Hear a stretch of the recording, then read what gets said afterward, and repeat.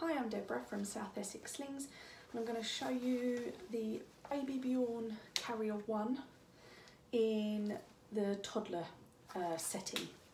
So on the inside of the carrier you will have your newborn zip, which shrinks the carrier to fit small babies, and then you have the wider zip in the bottom. So I've zipped it into the baby toddler position, and then I'll pop it on. So straps over your head, and then bring your waistband on. Where your waistband goes roughly depends on the height of your child. With a smaller baby it will be a bit higher, and with a bigger baby it will sit a bit lower. Clip that together and tighten that up.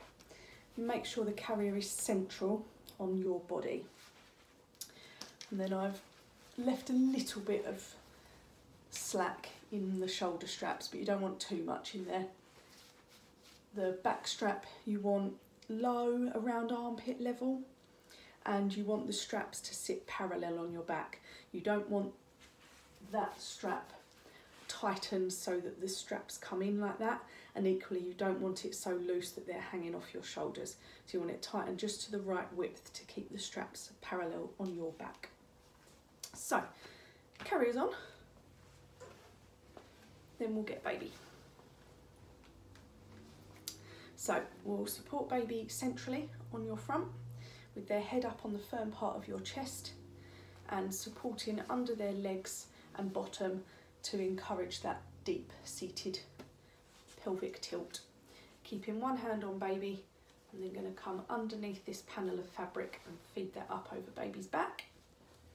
And these clips, they slide down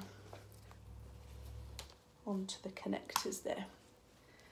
Then you have clips on the side, and these ones clip on the same on the front. So you come over the top of the clip and slide back into it.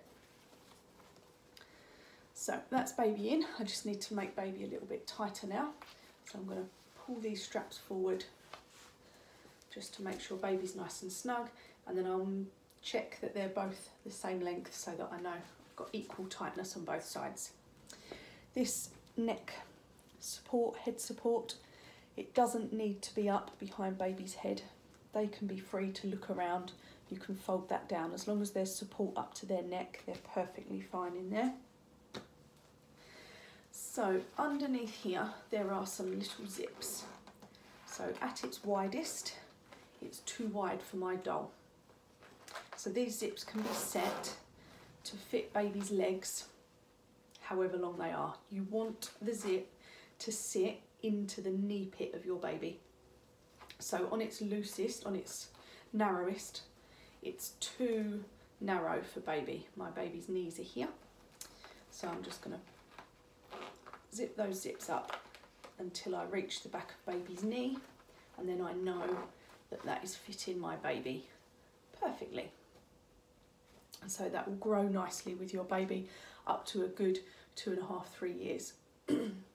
So baby's in, baby's airways are clear and visible, and baby is held nice and snug so that I can be hands-free.